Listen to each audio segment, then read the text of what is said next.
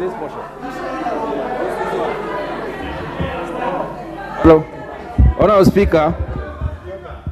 Okay, Honorable Speaker, thank you for the opportunity to add my voice to this. Order. Honorable Speaker. Order. Proceed. What is out of order, Honorable Speaker? Proceed, Honorable. Thank you, Honorable Speaker. Honorable Speaker, we are discussing a matter of national importance. Most of us here, Honorable Speaker, are vilifying a very important issue. Honorable Speaker, in this country, one person by the name Raila Odinga has never organized a peaceful demonstration. Even when he was trying to say that he'll do one this time around, we knew for sure he is going to organize a chaotic one.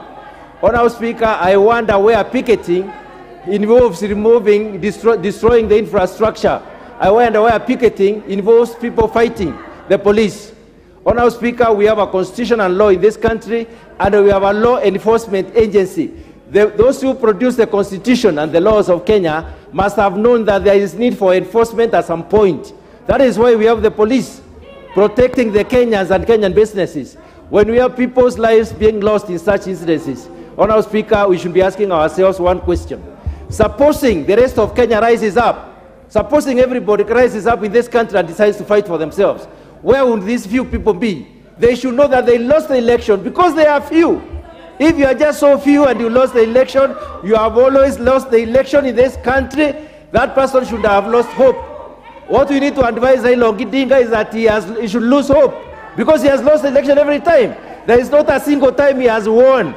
Every time you pretend you have won, and he has never won. So we better say the truth here. And he should take it from us that the only way Kenyans will go is through the ballot and through an election. There is no negotiation.